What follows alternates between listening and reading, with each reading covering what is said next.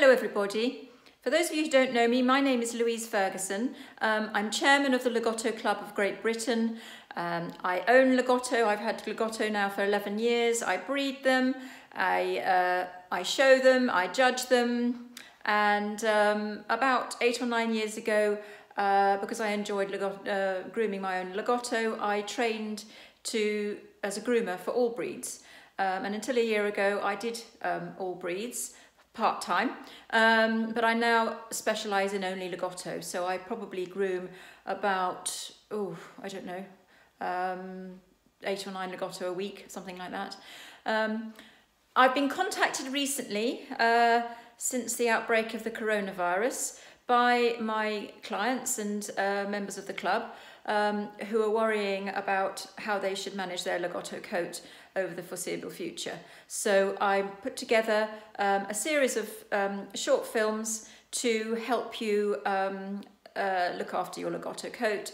It covers clipping, it covers how to do their nails, pluck their ears, shape the head, all the things that everyone worries about, and hopefully it'll just give you a bit of confidence. I also talk a bit about the equipment you may need, so yes, let's hope that it'll encourage you all to have a go, because you can't leave your Lagotto all summer without having a groom.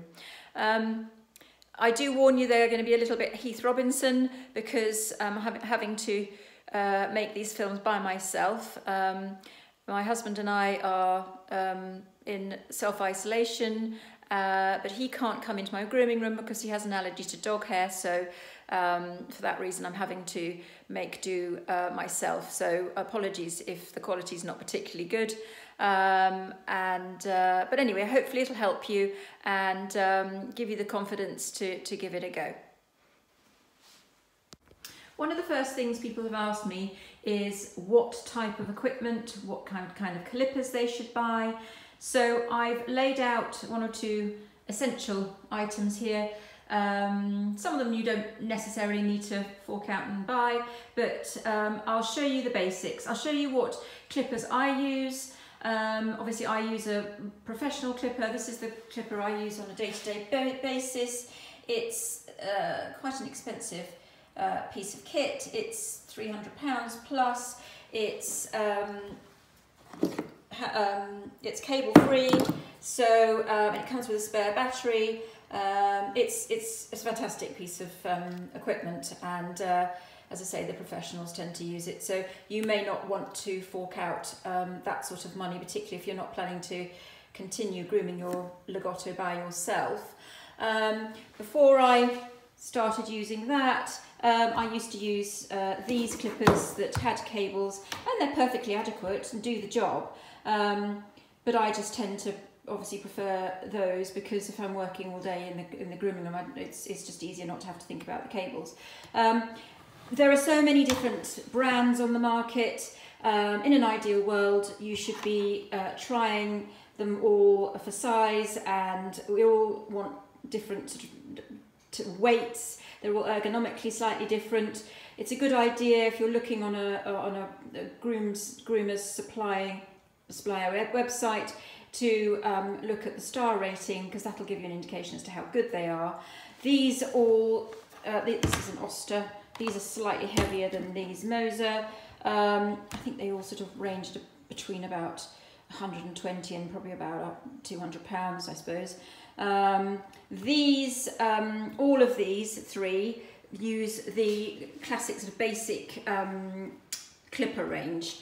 You can see you've got all sorts of different sizes. The higher the number on the blade is the smaller or the shorter the clip. So the higher numbers are much broader. But I would suggest, if you're for this summer, I would suggest you take your dog's coat off fairly short, just so you don't need to worry about it. So you're talking about, I mean, 10 is really quite short. That's 1.8, I think, is it right? 1.5, going up to the 5, which is a 6.3 millimetre. So I'd be looking at 10s, 7s or 5s. I also use this. This is classed as a trimmer. Again, it's it's cable free. Spare battery.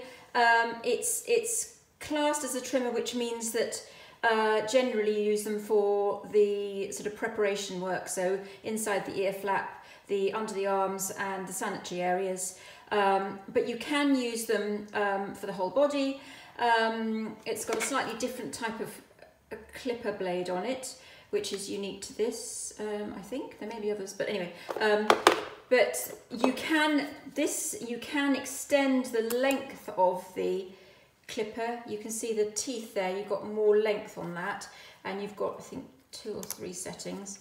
That's the shortest. If you've got a very matted dog, you would have to go down to the shortest length, because the longer one would get caught up in the coat. You can extend, you can get sort of plastic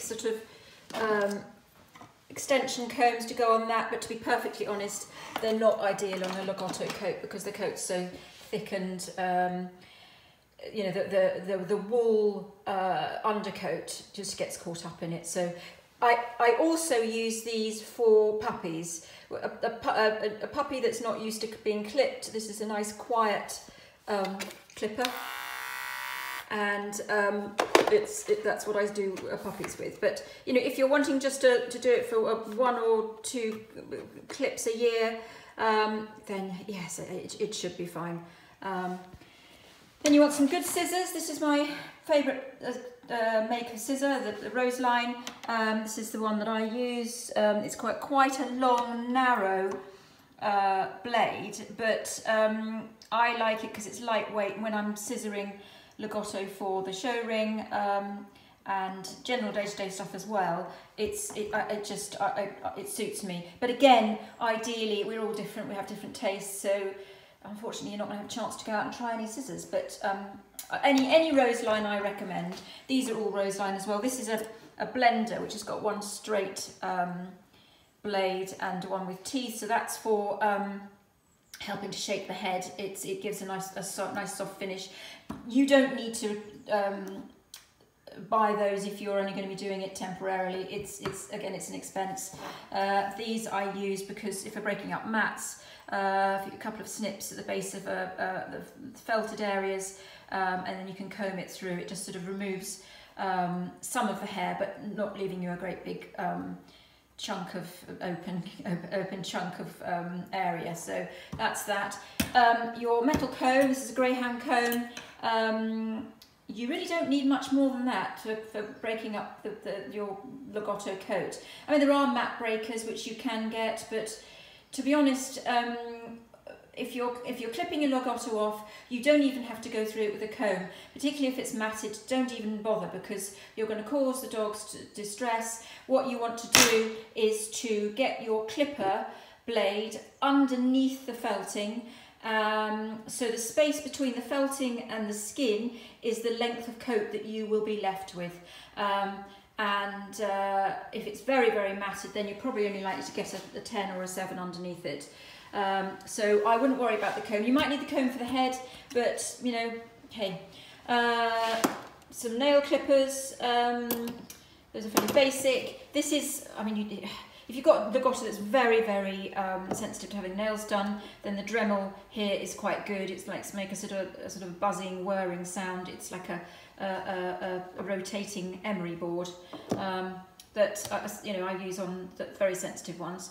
There's some ear cleaner, plucking powder and Thornet, which are good to have in your cupboards anyway.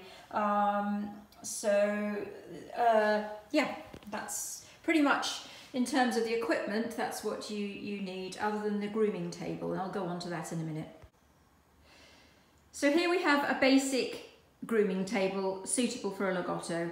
It's a medium size. The measurement of the base is, I think it's 90 centimetres by 60. It's a good size for a Lagotto. It's got an H-bar, which is removable. You can undo the thing at the bottom and remove that. You can move the bar up and down. You can buy the H-bars on their own, so you could fit that onto a an ordinary table if you wanted to, a reasonably small one, because obviously it only stretches to a certain extent. But you can buy those separately, so that's an alternative. But I do recommend that you put your dog on a table and you secure it with a noose or a collar and lead or something around the neck, and then a belly strap to secure so they don't keep sitting down. It just it's much safer to have them secured like that than having someone hold them. Ideally, you want your dog nice and safe so it can't fall off the table, and you're secure because you're not wrestling with the dog whilst you've got sharp scissors in your hand or clippers. A lot of you probably try getting your partner to hold on to the dog. I mean, okay, you can do that, but it's not ideal because the dog is more likely to resist, and you know, things get a bit fraught, and it's just so much better when grooming a Lagotto to keep the atmosphere calm, relaxed, and if your dog is nice and safe and secure and you're relaxed and not running the risk of well, you're not wrestling with your dog, you're going to have a much better and more relaxed atmosphere.